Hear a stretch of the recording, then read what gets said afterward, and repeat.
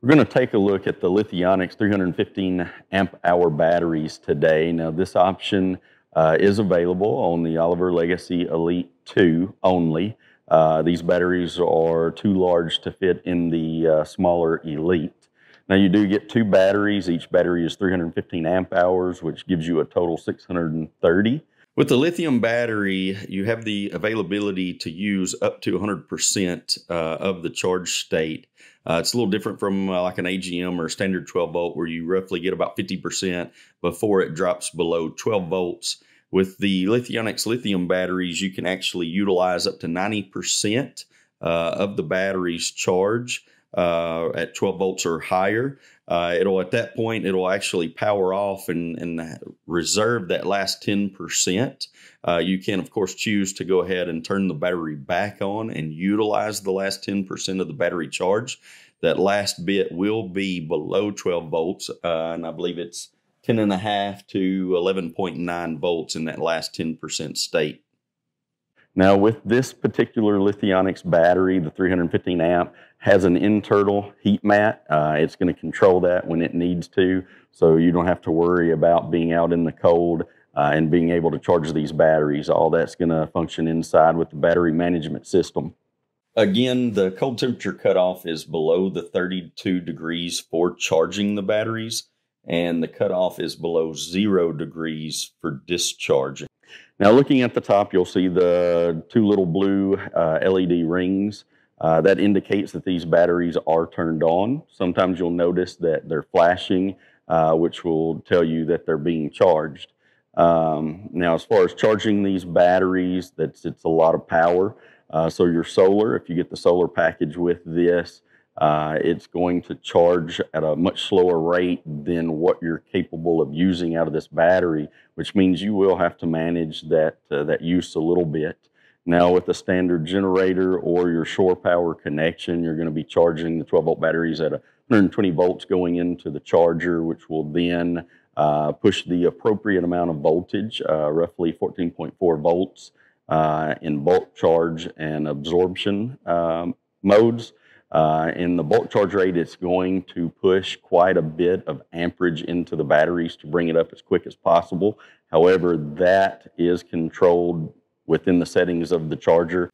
The settings can be changed inside the charger, but we typically set it for 150 amps per hour, reaching full charge state as quickly as 4 hours. Once it goes from the bulk charge state into the absorption mode, it's going to start to slow down the amount of amps going into the batteries.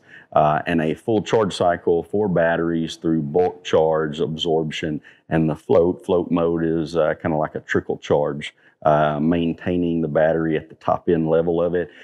It can take several hours, the bulk charge rate itself being 5 to 6. During bulk charge, when the charger is set to 150 amps per hour, you can reach full charge in as quickly as 4 hours. Now with these batteries, because they don't operate the same as a standard 12-volt or AGM battery, instead of looking at the voltage display inside the camper, you will want to download and monitor these batteries utilizing the Lithionics battery app.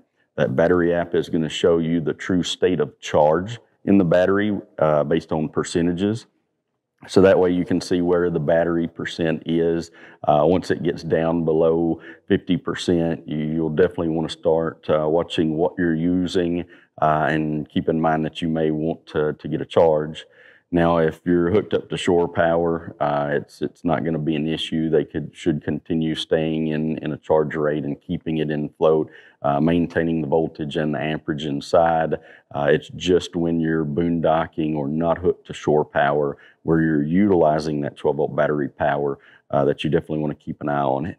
Now let's talk about storage. Storage on any lithium battery, typically what they recommend is to discharge the battery to about 50%, and then you'd want to turn the battery off. There is a 12-volt breaker inside the camper. However, it does not disconnect all of the loads. Also keep in mind that weather conditions do also impact the discharge of a battery, even if it's not connected and just sitting on a shelf. as it's sitting there at 50% state of charge, you will want to actually go and check on it occasionally. And if it's in storage longer than 6 months, you would want to go back out, fully charge it, and then discharge back down to 50 before it could be stored again for up to another 6 months. Let's go ahead and take a look at the Lithionics battery app. Now you will need to download this, and we will definitely give you some instructions on how to download it from the Google Store or the iTunes App Store. Once you have it, you would just simply click the app.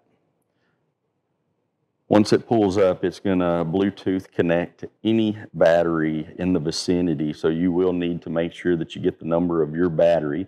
The number of your battery is located on the top of the battery itself, and you would just find that number and then locate it on the phone. Once you locate it on the phone, you'll select each battery. Now this goes into each individual battery itself. It does not look at this as a battery bank. But once you're inside, you can take a look. It shows you what the current voltage is. If there's any current, either a load is going to show as a red number, which means you are drawing from the batteries. Anything showing in green is going to show that the batteries are charged. Now this particular one's at 100% right now, so there's no real charge state and there's no load coming on the battery. We can also see the battery temperature in here. And how much time we have left roughly with the current state of the battery and the current load. You can also see any status codes if something's going on, and of course the state of the battery is on. You can scroll to the next screen, get a little bit more information broken down in a table view. You can actually see each individual cell inside the app itself, so you can see each cell and what the voltage is in that. Once you've checked one, roughly both batteries should look the same. However, you can choose the other, go into it and take a look at what that battery shows.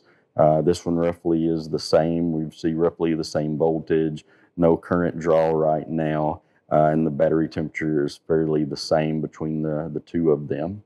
Once you're done, you can just simply close the app. Now, I would like to tell you, once you log into this battery on this device, if you have more than one device, a tablet and a phone, this device is currently locked. A tablet will not be able to even see this battery to log into it until I get completely out of it and disconnect from the app, which would actually have to be closed completely out.